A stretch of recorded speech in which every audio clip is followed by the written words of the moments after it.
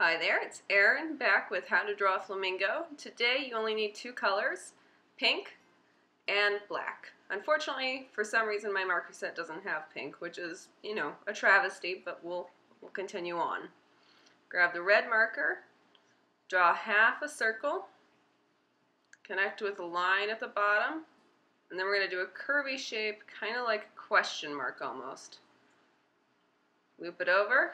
And now turn that very top of it into another half a circle.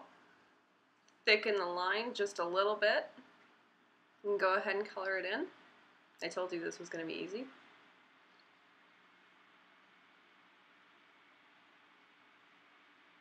And really, what kind of marker set doesn't have pink? If I'd known that, I probably would have bought the larger marker set. Alright, grab your black marker. And do a hook shape for the beak. Make it pretty long. Flamingos have big, long beaks.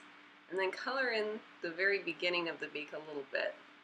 Give it an eye so it can see. And draw a curvy shape for the wing. A few details and lines for feathers. And the feet.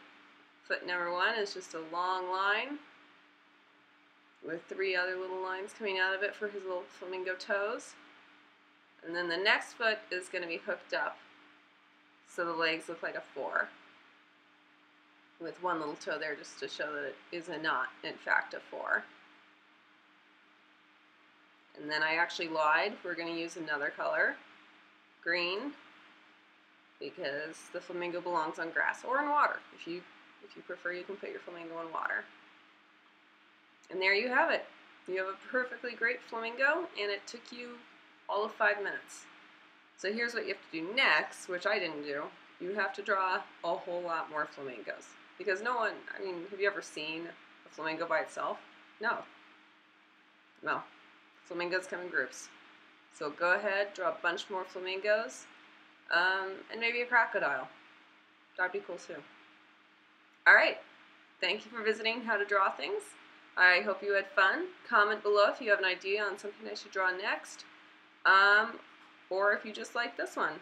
And don't forget to hit like and subscribe. Yes, please subscribe.